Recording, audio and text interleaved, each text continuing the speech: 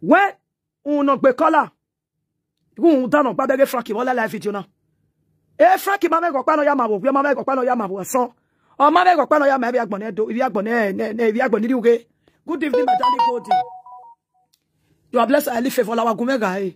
Or mamma go pane Frankie yama, the life it you na, I walk my wugbe. A Frankie, my life it you. All I contribute to yoga fay, cocobiri master. A fay, I with it, ne? Cocobiri to Duduvaga be fertilize. Cocobiri fertilize, my darling Fifia. Good evening, Mama. I'm a children, I'm a triplets. Happy winter, I'll not be small, we block it what delay. I first even about that because someone see very. Fay, what ye? And Duduvaga, I was shower. I was shower your friend. Oh, I have anyone, I was shower, I haven't felt. If I can't, Cocopiri master got to washawa be when I don't walk by the Cocopiri master Matio Washawo. Who down no becola while away. Away, menon, enemy, women, whatever. I might go on one way. We no call a contributing. You get to your or friend of Beloco. Good evening, my darling Sophie, go a baby gold. I don't want to share this video. Everybody for this social media and a trouble maker. Now we tell no Vito, who no becola my house, I ever know be coiting. I'm out again, yes, dead. Oh, you contribute to yoga fay. Okay, my people, workers want to be a gear. Ah, why ye oh, I don't see be a gear all the here. Retire, I shall retire, I shall go. If I shall want to make a, I went to show the mamma, the disgrace, I shall go Yanike, or Toto Yaga Lily here, or Quapan, not Maria Jemmy. I shall go as human trafficking, not to Aria Jemmy, single mother with a lot of children, on a migrated way, on a VBA school. You're not deported, adieu, Italy gay, or even Ray, or in a group of ye boy. All right, retire, I shall worry. Retire, you must traffic your way. No, be momo. On a yaro boni. On a do a yag badoni. Yahweh video, you would have to where on a bella java. Or ikbe, if I don't know Sosula, a Jemmy. On a waited in over 75 years. No, ya lalo, eh? If the day I got him when I never broke, all I let it do, eh? Or ya lay, or ya tomani. There is no time. They fit so ya life video now. No, my shawo. In fact, you're not to become a terror. Or not become a terror. Gradually by gradually, honor the someone control, honor the someone control, honor the someone control that dog. And if I may ask one thing, according to your video, Mama, go, I will play some parts. You go to analyze the video because I don't want my video to be too long. Ugwe video aga, owe uya no egwe nega igbiya, owe iya mu egiya, ugwe so owe saga iya. If I may ask, igbe yogi yekipa. Don't that sit up by the Frankie, no ya control who ne okay? That is my goddamn question. And the mammy goddamn person, no yet the answer me. What right did Victor have to control other families' matter? And if Victor is a lunatic, idiot fellow, ragamuffin, rude boy from North, never future, all documented immigrants, stuck in a trait, a vagabond phobia, a no-life human being, never here, never a day, Tito Devil Yena. I yet take a kage, Juliet Ashawola Dagmoe, or my if you city made the same. In fact, a Juliet of Passatimu, or I'm Juliet Yoto, Ashawabe, the Juliet Masse, Neki Be, a Juliet Masoi, or we are with Beamu, or bet the Duala Laimi, only confirm one, have. So there is never a time. I'm going to somewhere, please share this video. Here got this message is for you. I'm just talking to you as a sister. It's not a saga. I beg. Imagine no matter comment, insult comment, whatever comment, whatever insult or insult comment. Imagine no matter I'm just here to remember. Here you go. There, you can say, no. Now I go back, guy. You can say, because you are coming, but you will copy. It is cafe. But I see the hot. Pepper soup will come. What pepper soup with you? Okay. Voilà. So, you have a life in your yeko. You might fit on there. A life in your namio. You might understand the yeko. Oh, we don't have it all if you touch it, but I begin to go about it. They no motivate to work when I work bomb video. No zoom down. Work again, just one dinner. I away go son. One motivate you. My beggar when the yeki. When on Osaga we banner. Echo ya balo me. Every yeki. Because in the fit of yeki. Oh my God.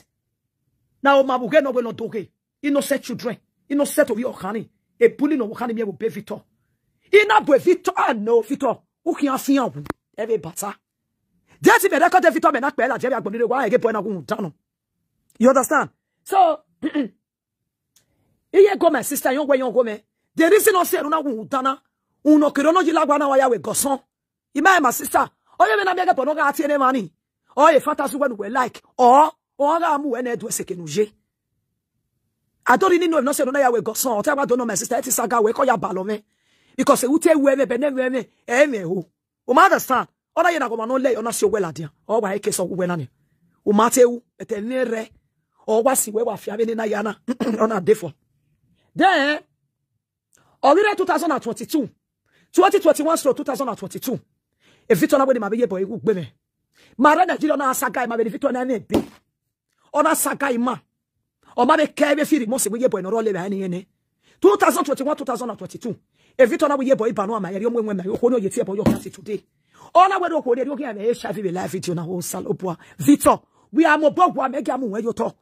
Dana me ge Nigeria okay na ya fia hu. If Victor we ku beto wa ge gbewe. Wo afia mefe wen wo yupo anwo. Wo hot se ma gbe. E pe le ke no a. E dede no a. Won no ma no fear hospital bed. Won no ma no say depression your gbe Victor. Ima oni eseba. Good evening my darling. Oteme Nogad or Moscow International. Good evening, pretty Efifian. So ye go. A reason where you go down and walk alawana. You have a goson. Ima my sister. I don't know. Because you don't have a dana ya fe. Are you getting me? Or not before? Then there was a time that people were start to the saga also. And so he can't come inside to call the settle say I beg. You know who I beg. See I sit no me see my friend like this. That is ye go. That can become from there through my different way they Germany way to say no, we call it talk like a sister. As soon as see me swapping one kind person, I say you're not close to me. You go here, you're with Vagbina. And not to blame Iego na or Mozo be bad. Eh, then why any my dali or one lay. What have you been? Even I tell a life you not even a Yego, or no temata. Do deep of any atana. Metoge. What damn ho. I give way for them. Ona to see up a walking back here. Oh, yeah, I feel like better. The yard is Victor, or I can be, or I 8 years. Why? Since you claim me 40 something. But if Victor got 30 something years, almost 30 to 40 years, yeah, doing. Gaga will claim me 40 something. You with Victor, a bill, a webo, and a bill, you go, who bill, if you an anya bow, if you become a mazu de. Imazu de Yala Webomena, wa. The Yala Webomena, March next year, March 6 next year, baby 28 years. 1997, Ella March 6. Next year, March 6, Egbabe 28 years. Victor Rubiogiame. Ozekpa we am making, Ezekpa me, I name your pa de Victor Matale me, Ozekpa we ma vie me, Erioki be, I name your pa de Victor Mata, then the Victor Bagiam Ogi. And then you open him on Suzy na. I can say remember vividly 2022. Okay now. I don't bag it, my people. Iye boy. Honor of your godmother, ya no ye Victoria zo womo. Iye go na retaliate. Inati yego ema. Nena woro egbe. No my sister. Evinuna. It will come back to you when time come. People will come to you. Who take gwegwa, which I know. Iye go gwegwa. Ya walu no more. I went enemy. Uga goma na ho. The best thing. Stay away from that person. Good evening, my darling Annabelle. Good evening, Edo blog. Stay away from that person, pata. Omanugwa kukwamana. No, ya si we fi etu wale. Avasi ye gobe na avase opsioma. Aze do. Ina do seto ni ye boyi. Keke vi ye go. Mon seto ni ya. Ana do aro. Oni na do foba. Give do ni fo nebi agbon iri uge. Ina le ti ye ko dokpa. Ina are Nigeria ye go na to me. Je no kwa na we ti e we ni e betu me. Baby ya be yo wo ojese. Or when the land come ye boy nega answer if it na ye go my sister. Or love ke a control kwa if it wa la bonya kwa especially na bonori e no wane e na da komu. Si a we me ye boy le we dede. O wa ni ye boy na we de badandi. Keke bo wa ni ye boy mu. The same beauty no but different entrance. Unwa mo e ni ye boy mu all the way freezer e obi he. Obi padamu because that she really put on weight. Obi gbe amuge e bito. Or yo or ye fit ole le gbese be na go tioma. You may feel any for ina Diego all logo abemo na me share this video ina oga logo ina where you can make your control your boy no was egbe no bi okan la bonyan you understand me if you talk like be okan abemo na me share this video abeg so me the one way I just know between the time where you go to follow me waka they can't discuss what we did discuss Emmanuel but the one way conservator Victor mama go pan ya like he were for one day no or say the man setting with gbe for one no man me record because I dislike you with passion. Yes. If you don't look na where you lie. umusa emi mosowi ona adefo ina yego wa ga goso we na gwegwo we gwegwo je no kwa okay o ya we unu na maya gwa mana egwe bia gbo niri uge la wa maleje voice me ma doc le du wa onse onwe se me be ni kata baru be timi ko se block wa deliver na ona ya defo ba ogi se dokpa ina ti yego iyego na we live video even itana na we da sigidi okpa I like you as a sister. Are you getting me? But when period when my beer was the same appear you are. You are baptizing now. Or says on the man when we go. You see, here go. I need apology from you and I deserve apology from you and I want it. This is what I told you. Now I bear you are. It's one like a sister to you. Or realize a mistake. She will come back to you. But you attack me. The video is still dirty today.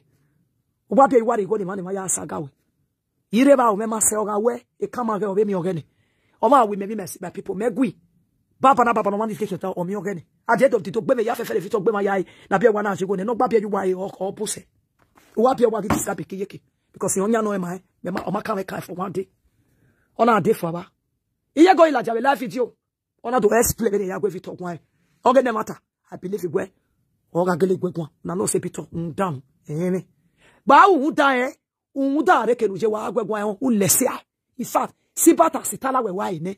We wa le ya gwa le mi obe gbegbe ya rebrand egbo. Eri o te ke no gaje, but iye go male.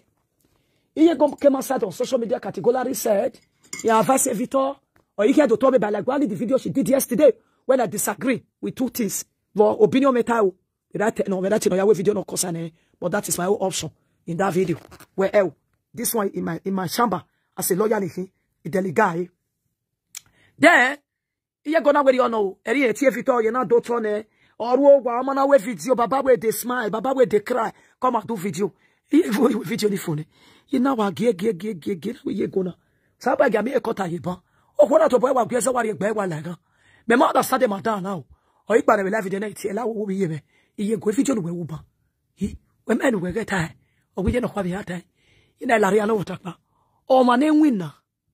We do tie we no do solidara. Etu we no yara. Iyo. Hi.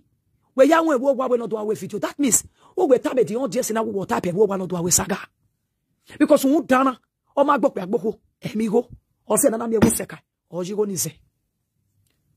Oh, well, okay, video na we. This is the way people not that smart. Yeah, this because e boy na ma ho e mi no ma. E saga wa ho e. Be na gbokpe agboko we. Be na ale adulterous ye. Be na ale innocent children we na re DNA re. Be na ya we ni ti ye. Be na control ma. Be na ya oppressor ma. E boy na e. Ina ye go the reason I'm advising you, my sister. A day is coming. A day will come. People will come for you because of this rigbarophobia lunatic. Yeah, told you go. Don't be okay. 2020. This is the advice I give to you. Precious go. Good evening, my darling. You know, advice you you're not anyway. Or when you advice when okay. Spanish way. Bamo abe. Italian na we. Speriamo. Now okay, no wahala. We shall see. Yego, yobo. Ma bele ma ya live video na no mebo na mebo. I masagmo wo me. Iju unfi wo me ke ewire. Agbi aga me wa ki confirm no ebe ogi. Are you getting me, my people? Omonada bi o ma suru no na the sango you turn. You supposed to know say that captain get as be. You got tell me talk on to pass. You got me not talk on to pass. Imana like me instantly. He says say go like me. O kon we contributor, o kon we commenter. If you anything, o kon na me go we commenter give me platform we na me gbe. Uma like me, I don't sense you don't like me. Me. Oh. Ti to taye gbe ma wo bi ni ru da to taye gbe ma na. O kwa. O ja ma kwa da. Pepe soup me o. Yeah, my Maggie, we take him. Mama Suzy is pregnant. Mommy Suzy is pregnant. I want to born, Mama. I'm pregnant. Share the video, my people. Mommy Suzy is pregnant. Mommy Suzy is pregnant. Allah, I'm pregnant. You know, we are the pepper soup. I wish I not forgot this. Oh, this is if you wait there. See, as it rise like this thing. Oh, you're not fearful, Mujimi. Although you have a big guy, anyway. Because you are bad boy, then. You know, verse you go now. A day is coming. People will come for you. They will attack you. You know, because this boy, if you know we live video, it's unbearable. And now we're now we not do again. You know we go now go no. You know we no do have a live video now. Ma be talk ma be no. More ka do one side. Now because a man put the pace in boy. Down ba be no. ina we yen gu gwe kwon sha obetu get me na ni eru do to na di do na we ge e to stand life boy na we put more energy no do we be carbon ya we saga odo gu gwe kwon o but you take it one my go no we me about ya we me on not a side of we e ti ka ma gu ge we no do we saga but in another side o ma na we saga eniwo good evening my darling. Mama is pregnant with twins so wagumi alenu no ga identical twins wagumi alenu guess magwa le bobos iye ti gbina guess igwalo ni ami ato ibo mo pe na re ti ni de guess ya ta lekele wa bi fiefa o salo pa me ni go try o eme me abi fiefa me gbe so wa ro pa ana greet anybody again igi fiefa one itu ga igi fiefa one of segregation. So that is it, my people. Mama Ego, I talked to you, flash your memory back. I told you, I said a day like this will come. People will come for you. Are you getting me? But all the same, general public, I use God to beguna. La wu. Be problem. But the video here, especially the video will last month. The video weti mageleji ye. Or weti ayo boy amomo pa ne pebe Nigeria ye obi ya mo yo to. Ona tie bo mo na tie ne ye nwe. E video ni said there is one.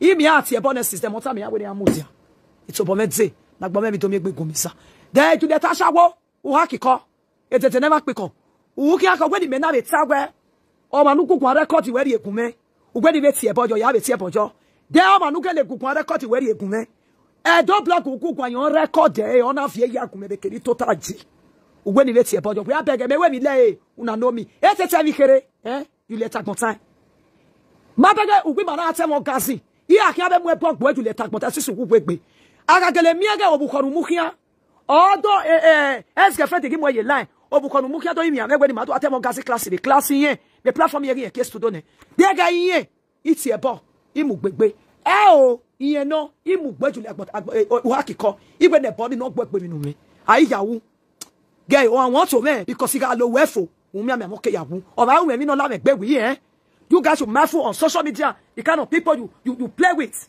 The kind of people you do things you think you can go scot free. You let that bota. Oh man, no go gossip. Or record where you come. Ne no money. Or say we ga no ra we ga no. We am ya me gossip no say ma we magbaki. O man agbako gossip. Yes. We beg for see when abi buy. We me be wa. O joni matagbe, if joni matagbe. O matagbe. Me say there is one. Imi o be one enemy hot the enemy block more only one is about your tough year and na we na download there and na said there in Nigeria iwe ni re ne metio saloboa e video ni nu obi e kia no buko e ya gune bokpa nyai mega be o ye gugbe be assist gugbo ma gwehin ama beti mi abeju gwere imu ebo mu gbegbe mega be agbaja gweda we video be e prophet be carry imu ebo mu gbegbe o erio komonu ka bie benu tie je video ni kenu agbede pe bie kenu ju data gbota abie nu o ho be obie nu u ka yo po weton ya mu to according to what you said in that video you did emi nu tano emi no see no man tano ima wa magwe ya ebo agbele yan give me agwa because me do we exist e video gwe ni me ya gwe nebo dem to be me we to chop mega said imagine ye gbo ma we exist agagele mi ga ex girlfriend wo mu we by line ana mi ege tuto yimi amegbe do atebo gaze class be class we favor do no me ba bi ma kwejo gbe meba e ba ni akegbe nebo iye gugbe gbe o ugbe be wa akoke ya yegbe e topa here every day for the chief one day for the owner of the house you know and any blogger no blogger nonsense ni wa atilete ekwa obono gai obono fia e fi to mi e lobi e ke Suzy obono fia obono gai no ye ho ye no gbe sesese yo ya mwe popo wa ye ke no se ke no rame ima we wa ye me yeah, go ate but this century, but we about my 21st century. Why did it? Only now, therefore, baby, I'm going to So, here go, my darling sister. You wrong.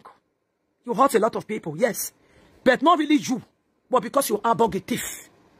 When you are go where Oji mo boy, Okaya Bahi, Kobo on your say police are Moji in Nigeria, Kobo no Pene, he have been arrested. And tell where, Umana no woman of Marokai. Zodasan, Umana no woman of Marokai. It's because Uyane Lomata look there or Sienaya. Just because of a Victor. What about that for way? What may misunderstanding? Yeah, go met some way. No, me now. Every no soon we beg as if I know who will come back as a friend again. I wish I'm happy for you both. A video where you reply many. A video where you see upon based on 7 years tower. Give no one, give no one. Where I give it then when they appear you home or a video where you praise up you have no denny. Huh? When I give video in mail, when I give it where you attacking me. Wafi, who feel guilty? If I you one, it's just you came outside. You lied on me. We teach only where you dog. You forgot that you called me and said, your husband, call your daughter in Africa, reported to your in-law that you walking after where you are. In our year go. Sister, so when you're not there, I did book a no, we are not. As a day on the social media, you get that is the reason because it made away or the phone take cash on it. That was the reason. I will tell my mommy, you gave him with me, but she changed it as if you were more waesu, more gabo in our one. Imaguye go, you more no. If you I'm happy today where Ragbon, in a yard play. Yes. Ono said Anaka was a lopan or give my talk. He say, your mama fine like this. What be this one? Okay, say your mom. You did reply somebody. He say your mama fine like this. I beg Frank, stop talking to my mother anyhow. If I no go come for you.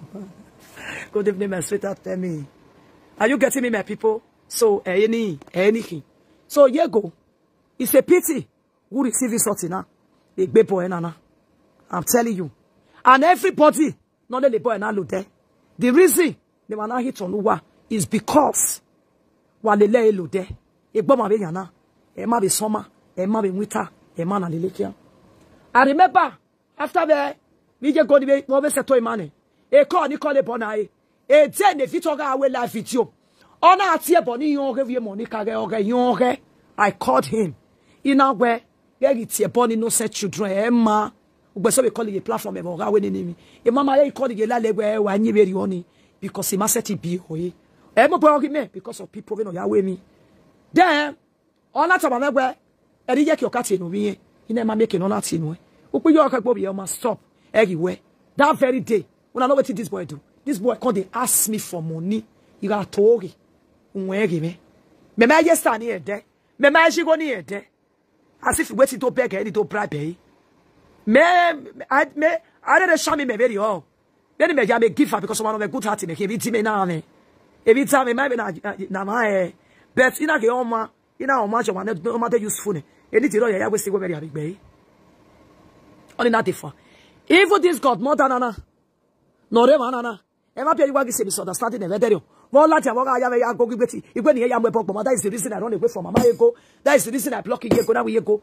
Obama Ogi. Because I never put it like that. But to marry tie, who will come and where or that for your reporting my work about that for Nigeria, you never say that again.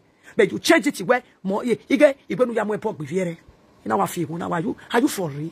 Instantly. With back when the Tani. No, because you lie on me. That was the reason I blocked you instantly. Yeah, I block you. Where worry, you might say, where worry, when my team me have you might own a direct beyobo. You was a son in it. You understand? Okay? On another day for my ego. Better when I get a boy. They may give me a time of I'm a body tag got the web on my yakin. Oh, and I are different. I wish you know, Yego. No matter anything. Or my mark be master of my ma. Yeah, we started the master sister of dinner. Upae, you got women on a master man away. I wish you know you could have run away from this guy. Let's assume we were water from way. But don't let her do misunderstanding. But I will demo we are. Oh, God says on water from way. Good evening, my darling Jenny. Eh, won't be our says on way. Accusation way. We have your where you are. Why clear party in it? Do guys saw that from way. No more trust you where Sophia baby, good evening, my love. Do guys saw that from no more trust you when you are. We go settle every year. Would the book a man a woman by my ever before come my water for me? If the book came out when you in Baba, you. See so much trust me. Yagwalo kuno trust. Me no ye mare bo aye siko pe agini me ime ye sion especially no uta na wa gon make be 7 times e ya da ya tie bo e mo poru dan you no ho no ro dan hu ne ake mi ege o vela ya gbe veterio wa ya be video no na ta we e Suzy ye ma lori eke o le few membership orin o ye we yes ye ma lori eke Suzy maybe e ti me the ticket ya award ya o ma no the ticket ya lori eke boy na ori ya o ya be word ya or yeah, no mama, Madame. It was she. As you know. Madame. The day I did a video and I said, to who it may concern, it was she.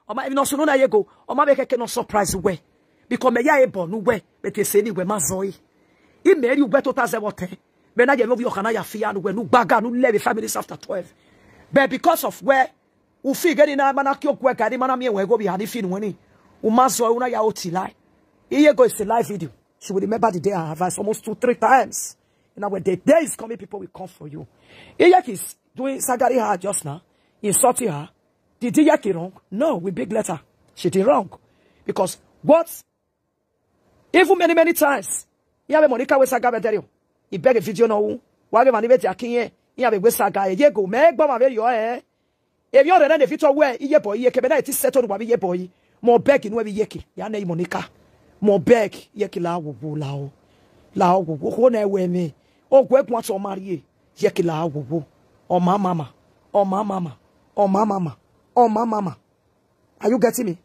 Of your honey. No, to backbone. What you will never will need you get J boy. What you want to buy life with you now? What you not be called I and I don't know. A bar from Vito to pretend. A book had to pretend where you know where Saga Monica. Because when we are Saga Monica, we are Kevio Luvo triple. Or back Bewa. A papa mujo with a saga. Hospital or a sumitero that let on me bay. Maybe not say not pretend. I know. Because when guy, your patemu, that you are damo, or your Bokawayaki, or to not berry. Or to not berry. Because you are not a good person. And we be able to a lady. Agwa on your pa ere manana. O manari agwari adewane. E Monica boge. Eme waru monori nevi war eret never. Ewe. When I know one, that is one thing I like about her. That is one thing. When you are really do your business on social media, I still asilo. Any manager, marry day, my gist, maybe crash a cruise. Social media is not my business. Although if I want to put myself as a full time, I can do it. Are you getting because one of Sasabunuki? But no, I have my own job. Iyeki, it's a job. Yes. Obege wata we bani na dweki. So if anybody una wukone, una figure Monica malaji omagu wegwa, una do figure me, e waru no kiare weji no wari uleji, ogiofue. Ogie or fuwe. We can no abog weji because she don't abog nuisance. So here go, la go my sister. I will appreciate if you are talking to anybody. Sister Maka weka Monica, stay away from her. Please. Stay away from her. Don't put her name again. He told these things. Because from the beginning, when you told me, look at what you are passing through, I advise you as a sister to go and debunk it. But you came aside. You used it to rob me. Even your husband also called me, say, my darling Suzy, God bless you. I'm a traditional man. Don't marry your sister. Because you are speaking the truth, that is the reason she's beating you. The fact of the truth, I'm on a platform attitude, on a call him every live video. Utiashe to Wodo, or that for Wegere gonna be team, and then you're going to video. Are you getting me? I respect that man. I'll say the matter, the man, but the fact the Domo sabota. Domo. Are you getting me? So, here go. The deal has been done. That is the reason why me now. Ina kewe jesi one way another now offend them. I can come outside and apologize. I surprised yesterday when you were doing saga.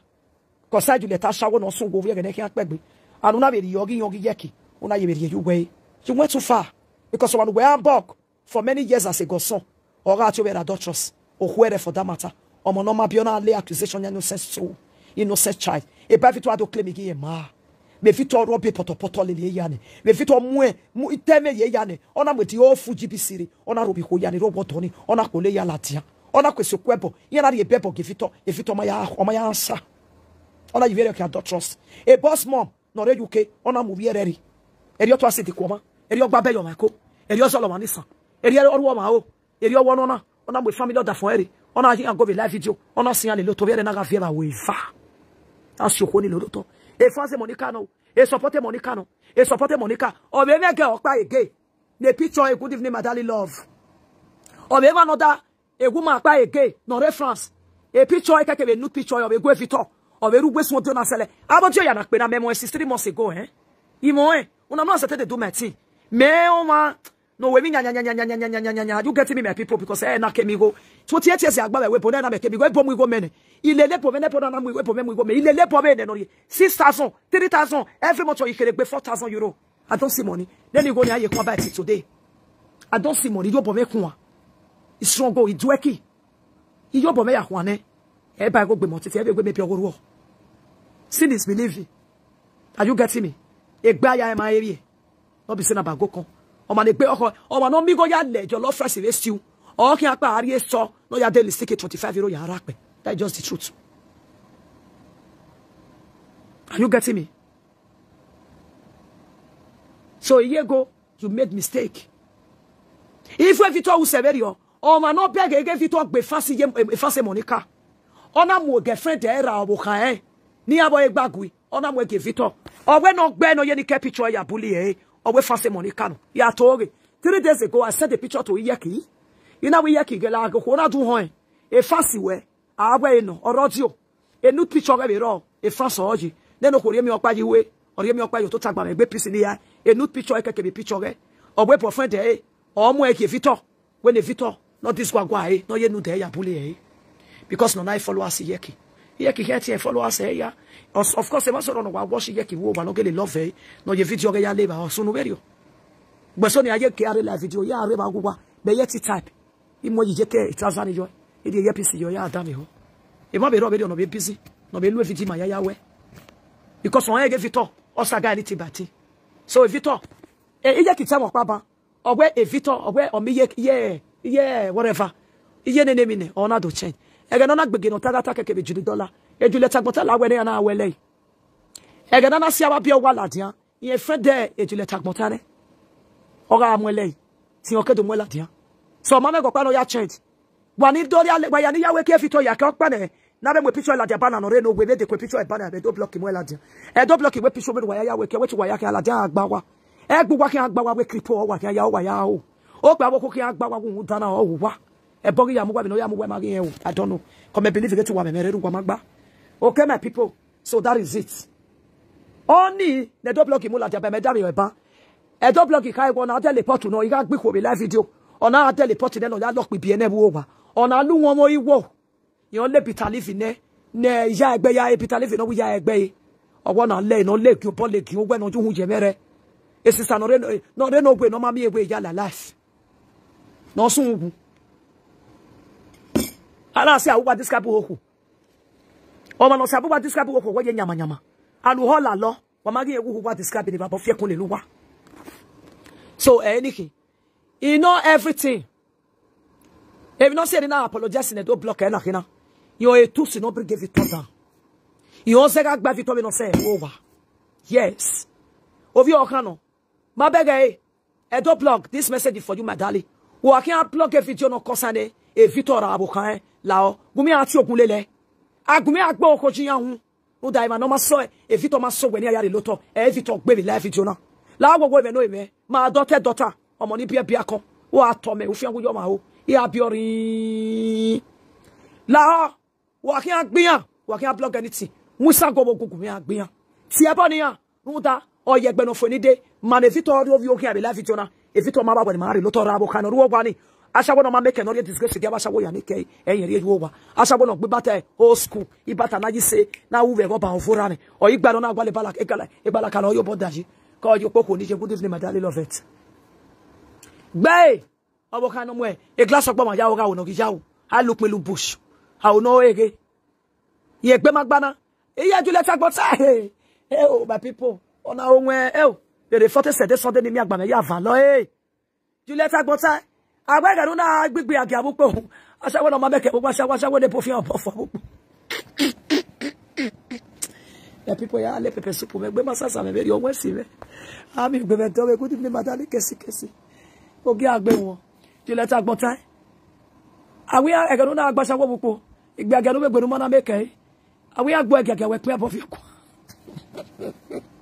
no wonder ka ge gboko be gboko bugbe wa igbo fi je kefi la wa ge mo Victor o mo boss ye kefi ani ye kefi be ma so ya mu unda Victor we never know peace be dagbon e be peace be dagbon ye be ti be mo ho no ma èmi no kuse o ke aga mo ma to no kuse bye condemn ayon here condemn dede here condemn woman here èmi no condemn o ke aga na mi o e ti me be esi are you getting me my people so area immune iye go my darling sister la go la ho at this junction again e go son we es go son we no if you talk about ari una do buy live video we be to buy live video ye maga post video go na ye post video go ya men we ki eke sikebe na goten imeta mo go be gade we video be ya blog ye no kwa mo video we mu ya blog we be video self be go be show when me ya promote we live video na e go son we be ko ma promote we video because when we be down we una tap here we we do we saga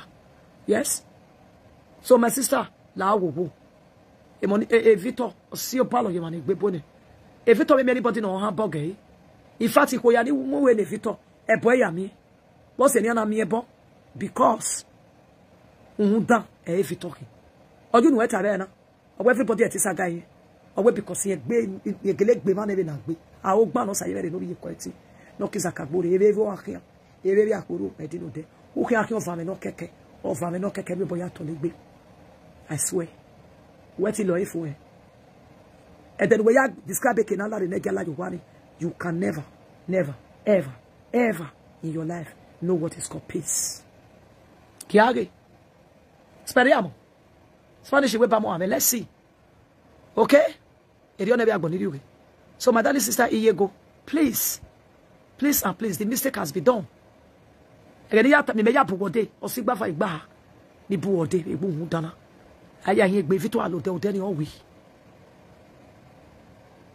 getting me? Very messy be marry me telephone and we fit what you trade. If you buy train station at Degbe, the man a hotel. Osaba go make you closure. You give a go. Osaba go maybe a go. God forbid. I mean, we are any place. International a credit card, a Visa card. A Visa card in any place really are send a worldwide country. If fear you or Gagano. Imam go with a code in the half on low me code. If you to. It is go. Then I just pay better. A yard delivery the shop. A card yard delivery shop. That's my Visa card. I know my people. So you go say pity. It's so painful. I am not happy because what I feel now where a platform Yeki Sagawe, my sister. In this situation at this junction, I cannot help. There is nothing I can do about it. Or I go and Yeki we Yeki la Sagai. We got to have a day on Sagawe, man. No one of man. All those things. You know, I just feel like Etimake Uga Guani in a Gekwa. Yeki, I will not say what I go and ask her. Unubani, Yemi, with it to a Sagai, near Kato film, especially follow us, say. I can't do for no more. So for you to have bug a thief, my sister, Agamoji, no have bug a police arrest. You understand anything. So when you better, you will be with it all. Say, why did it? When you go son, who want me yaw? When you yamuene, after what it is about. Stay blessed, my darling, amazing people. You got to bless and highly favor. Share this video. Here go a video get sort. But I just remember you. I wish already suffer again. But you take it where uno by use it to proud. What to do tone? By use it to proud. One us one in a bo. Here go my darling sister. If you to abo one any one begay because a one you get me bo. All one. Eguna you get me there. It will also let you maru. We get a point in so you know my darling sister. Here what I say. Again, maybe we know better. We have decided that we made that straight video because we want to see. All the men of royal mwe bog bevito. Ya mwe bog bene du mwe live video. I be ve confirm you. But I be imagine ye go exist. But me ake so afi. Okay, the video let agbota. The video dey have gbeji. Itai. Ina woman no dey ake we go record we dey gume. O ma ni wo se we yin. Ugo okay no go ni beti e boyo. Unu gie, unu agbuko, egbuko. Unu gie me ya be we nu. Ugbe ni ti e boyo do wogele gwa don't you wogele record it do wogele gwa magwa but I'm so surprised and it's a pity my darling amazing people that your audio is being played and everything about you. Whose voice is this? Okay.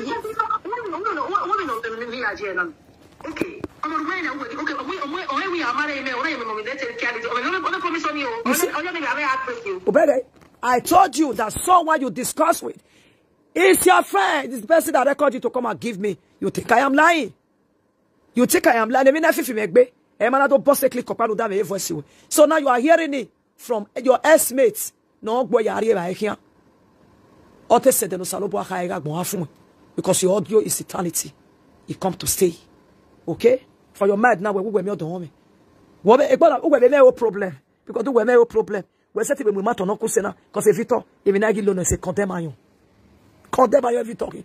No, when I have a problem in that, I log when on your see Nana be we see we book na no problem. Na so e ti de gbogbo do be na. O ha kiko. E de never kiko. When I think do be kiana, we do e no wala lo. When I think go be we here. 7 months of waye na. Because it can't talk about eku. It can't when the book don't fail and make away talk for saga. You dare make enemy with your children because of this rigbanophobia root boy from north. Or maybe when I go on we be we here. Babo be kia ba mi aka ma we je kia na kere pe no ya to le ho. Una gwa gwa be no ime. No wonder the video ala je we Suzy wo be here. O kin eku. No video ana mi enso no na wo na. Beru de kia le lo vi mekun. Mo nya gbe me. Me ma ti Jesu. Iru de kia le lo mo ni bi eku. Sapa na eku kila me gbe. Eku me de ye ke eku me de ko kia baba ni baba. Me ba ru de kia. Ibi bi me. Itu ale le bi mekun. Eri ka e bi no experience wo gbe ju le tagbon ta. who ya figure you in your bill. Am I be a kia? In the arrow, I have if I be Megua, and remember Kumoto, or walking up reality, my candy national pissigare, or can auto let that woman we have here, let that woman, every pata, epimetic with him, you pay fire babu, if they have a pimes everywhere, or you pay fire babu. Yet I people, even though you pay fire, you might have discipline morning. Who make work one la la la, you got a baby. Okay, mama. You were on my set to my taste. Why I get put your name?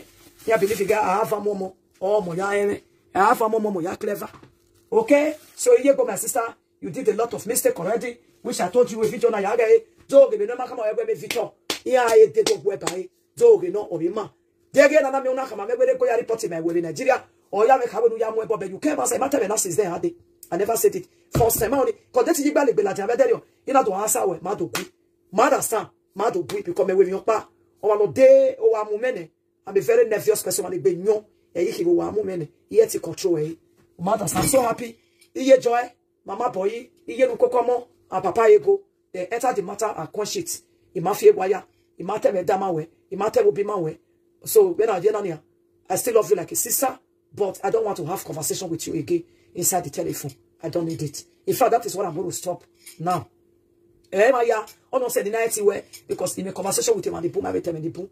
Come in, yeah, women, and I carry up your or where come my very go. Me why believe you have you look one my way, my way, feel for your way, one. So I don't really believe you give me notice special or say me no. But when we are changing your money, I'm surprised. Congratulations to you and Abia you are for your new friendship again.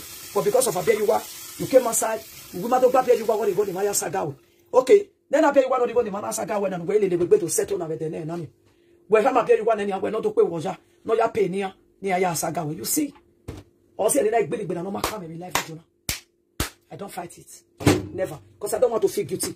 If we go to the tower, you're not being anywhere. I'm not going to be here. In your way, I need to take an hour. You yet you know. A matter or how many quarter I get in your you are giving us a good quarter a year.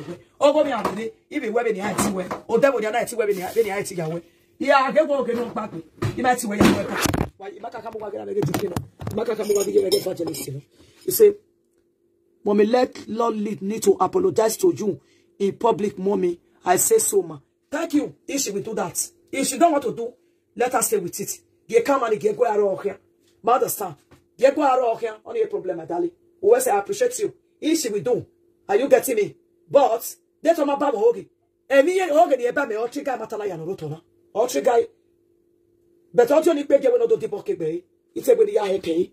No me na here you worry. But at the end of the day, I'm happy everything play like this. My yara go my bege. I want to so, anything. But I take a good bit of a conversation. Please, you guys should stay away from that boy. Or not let the boy in the fat. Or that. Or like, if you have my about as well as saying, or you are calling it now. Or I'm move on my yard. And I'm moving to go back. Or they came back with 2 years coming, my baby. In my talk, married a good social media because we don't like Jama. I told you, Mama become I told you. If I told you, you're gonna say very sweet English. I told you. Did I told you? Did I told you? Ebe did I told you? And not gonna say you're going to do it. You quite guess what is it called? Whether I forgot whether na liver or you know, when you work on a more easy in like a soup. So, it is a mere going to do it. While talk about your part, talk pay. Una stay blessed. Come Mama Joy International. Mama who better what now? If you need to go with future Mama Ena Kina way. As a baga Robbie 2022. As a baga Robbie last year, 2023. Before came here go do highway, even here yam Pokemon. So compare no Mama, you go Magica way. Even here time I go yari potty my in Nigeria, take a water for him. Where is taking a where to her.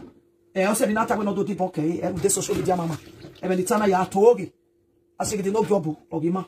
Make what to I because I want to help one. Why did not believe you upon? Or say, never to even see me away we way. Sorry, very good. Anyway, is there because I am a problem. You're not here now, I say, Mamma. In a way, you've been Mutana with color. In a way, and way, Yagato Yago with a dear daddy, eh? A maple and I'm not the land you there. A yard big, a yard regret, eh? Yeah, I come for you, my sister. Mamma, you have a say, I have a say.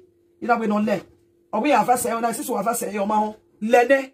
o ma le mama iye ko na ila jame social media do atari do to ne eri e wona ne we na do to noji e ti we no ya gbe ko da do ke ya fi mi no me na ya ra no ya bo no bo o gba ne kian ni ge o sa ye bere no bi e iye ko ti no ke wona se ka za ka gbori e bi o gba ni e be o ga ke o bi o ga ke ba fa igo sa ye bere no bi yo ko ti o ga ju mu je mere e tu le ti da gbota iye ifa ga te fa kwa uhe ta doge ni ake benya ya pope akpoko ejule ta gbota kokoto no meso woto yeye o agbijojo ko o agbe boya we ya won e fi to ga yo bo egbu o ga bejo bo egbe fi to wa e be pata so ko ma gbe un ya ni fi to gbe tin abi we ma bi gbe fi oboji we have no manu gbe ni anybody no ga mo we gbe stake fi to o ma ni o ki alo bari abi e ya gbe we se to hakiko ete to ja te to sono ete te no ho ete ti pinu ete te no fi ege nwe be fi to ko etete no saga any etete be la fitiona no pepepe ke ya supporte unta gun no pe kola ge fito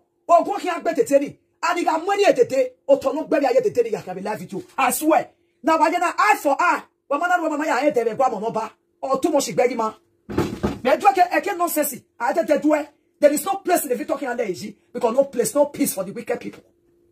Do you know how many people this boy depressed? Do you know how many people this boy saga? Do you know how many people a boy not consume life for a while? You understand?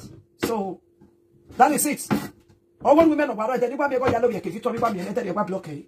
Enter your blockade straight. Emily Vane, you will fit but you blockade because I mean, they won't go ye. You got to let me wake it up. We're not to make it to plan me line. When I ask, no, it will be a more shopping. It's here, go be a more Judy son.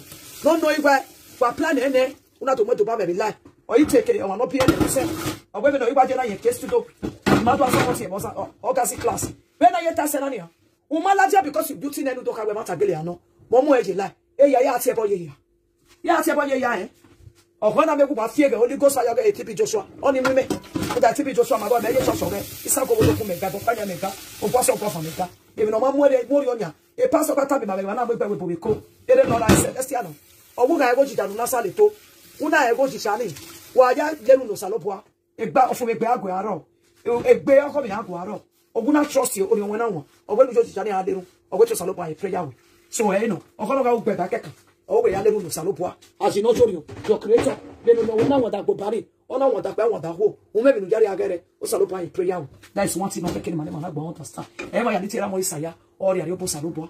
Are you getting me, my people? So, you know, say another way. Ni boitier, il pose quoi qu'il y a quoi les retenedo. Et là, finalement, les malifigina is a fire. They say la finale magina or be here. Or a figure, a gune, a yege obe. I don't really think so. Me figure a gune, I don't carry the compact, I don't carry the desert here. That is my thinking. I believe we come is free. If we know about Bona, ye. No go say, I will not walk away, no gane. I give me.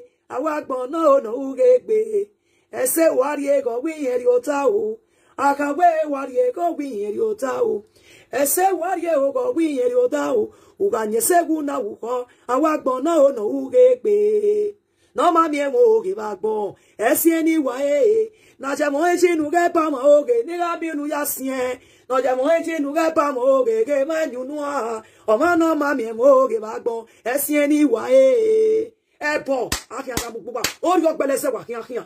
Wa mutia. 100 years not before. Victor, this is your end. This is your end. O honu popo, o gi pakpera. Una we no po na penu. Aga baboni oge. O ga die ye. If I don't have fito dem ya no ba oge. Aga baboni na ba vi oge. Ona what ye be. If I don't poni na fito die. Any party don't support you na ba oge. O ma na ba we gbese se ya support you. Ana ba mani oge. Ona kai gbewa. O mani amete ya sun gwete ne boroba. Vive for the way life video. Ugbe mo bone, ugba pa no reko, ugbe ma de gbe mara ni recipe hospital, uzage marriage ma ni bu. Be na na mi egbe, oni otani ne mai. Iye go we, iyon iye go. Owe, o ga gbe ma, ye ka ma egbe no tane, iye go. If I may ask you, my darling sister, who give Osaye Veredi effrontery, the audacity, the capacity, the encouragement to question other people about their life, how they live their life? Who give him the audacity? Who? Who am monitor that for my baby when man make book for where baby?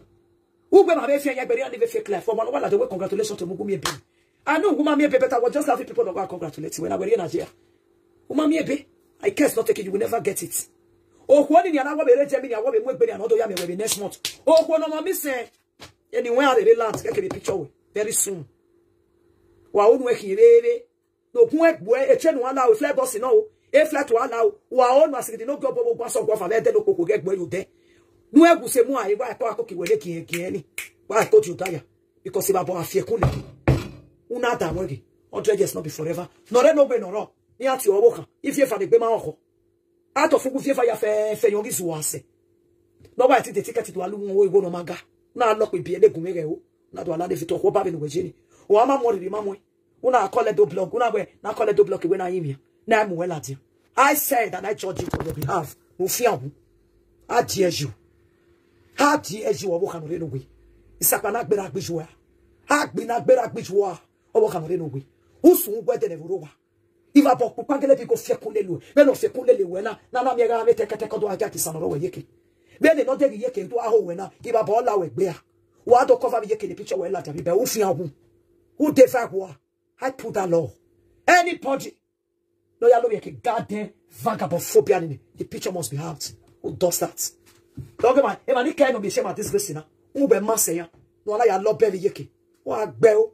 Ekini ma to bi Nigeria na je bi no chena na me e ya ye chaka chaka no ko na we Nigeria chaka chaka e o ke politics ni bi ate do ya me picture we e giagie no ye picture we give ya ta the police ni we go atama wa be you wa be police ni wa be ba fie ko le ni wife does that again na you warning you are no ne fiete ogbo ma to bo abe pepe ogbo pepe so po bo a o un danu I lock with bi ene o ti na video wo ide yi o ni o to abule no set responsible women gallant women.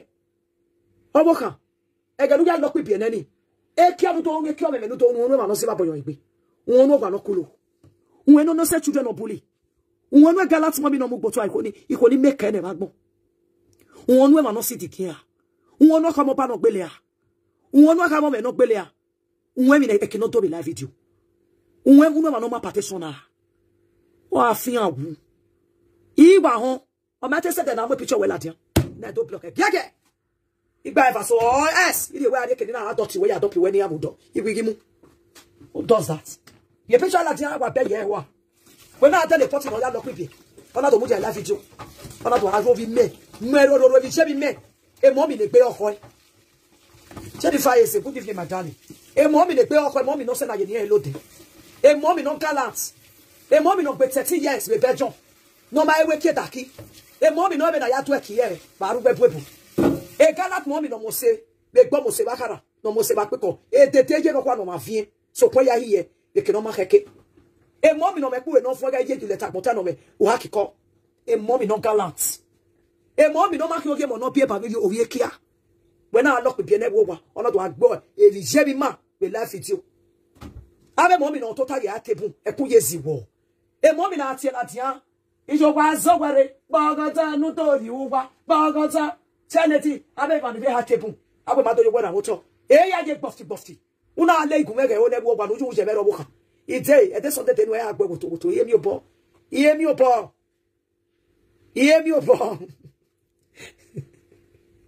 I'm telling you, my darling. Can you imagine? Obi obokana, oh, go make beluwa. I don't block my sweetheart. My adopted child. Omone mo se ni bia menunu. Omoni je robu me ya leru na. Ufin agu me yeye. Ugu me wa ato. Wo abi oboya go make Victor keke ju leta ponta. E ti fe we yeye. Ijari jari. E papa nya agbi jari. O toledo agbi jari. Unwe wa ya de Victor mo ogwari agbi jari. Unwa mu jo mo ya fefe agbi jari. E ma no bele document agbi jari. Unwa pa no record agbi jari. Unwa be mo no ma the great doctors, lawyers, footballers, e mo no be na re tin yen no beri. Unwa agbi jari. Yan go de yeye. Yan to amo. Wo ami oboya se Victor bi ki o wai. Wo ami oboya yan to no gberi. Wo akan we video akan blog video gan. Go meti ogun ni yan. Utie jo leta gbo to go gun ogbo a. Bibe ike to adult when e fuetu e fuete ne. E te gba ya na me no ime. E gu kodo no ni we muso a o. Ihion ma na me no ime. E gbetete na e yari o ya bo be Victor. Gbe me me no ime. E gu die adult we. E iwa ru die adult we go die adult we me no ime. I to ge ma we. Iko ketin. Ike adult we. Ina mo yo salute baludazi. Ina mo yo bo. ina mo you want panoreko ya ina mo yobo ina mo you want polieke ina mo yobo ina mo you yo mo ya fefe le Victor Zaga yo wa ina mo bo wa ka mo pa ya fefe toledo ya ina mo jiabo ina we ya gume je nu ya so ne tige fu ye ye nu gefia go jo ma o uyogun ye ba ogun ya we ye ba ye Sylvia no ene gbese passport no ene gba akaba iya give consent go bia iya na we du kian obi jari jari no e ti fe we ye e ti fe we iya na we du kian gumi agbe agbe ma gba kwe all you know my people where they play today 63 months old na keso agwe me 63 months e ya keso agwe me e o ma tolo many do pay even they are nude everything I get all of them I get her me I not be that kind of person where they abuse because she trusts me for her to rescue me in that big lie for her to rescue me. Who be this one, Mama Vich? Mama. Yo. Ide, yo. Now, you life with you. Yeah, true now. Are you getting me? May God bless her for me. Ema, you not sitting here. You have to wait about 10 o'clock. You have to wait, Baba, immediately alacrity. I will call you back. I'm alive. Are you getting me, my people? So, no, I don't block you. We don't want you to one panoreko. Ebo panyayi. Era mi no pe mane o. E ti o ma ya ke no je ke no yiye ke no ri aje. Wala gogo. E si fia no be smart oga ofeduwa. Wala wa no de mo mi Suzy no wa ya boy wala gogo. Wala wa no da me ki o mene. Wa no da me won de gwa lo koko. Wa ya boy wala ho. Wa ya boy yi mi a wo be fi pe ki ye me. La gogo ye me ni je gwe me gbo. E yi mi ama yi mi o mi me enesi. You understand the way la gogo ye me ni je la o. Iba doctor wo kana na. E boni mi eni ma mi be life jo na bugbe. Eni cow. Ask me. Ask me, my people.